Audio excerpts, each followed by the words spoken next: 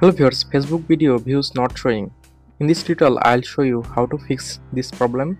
So let's see the step. For solving this problem, first of all open Play Store and click on search bar, search Facebook. From here, update your Facebook apps if available any update version. After completing the update process, now long press on Facebook apps. Click on app info or I button. Scroll down, click on storage, click on clear cache, go back, click on force stop and force stop your Facebook apps. Now go back to home screen and restart your phone.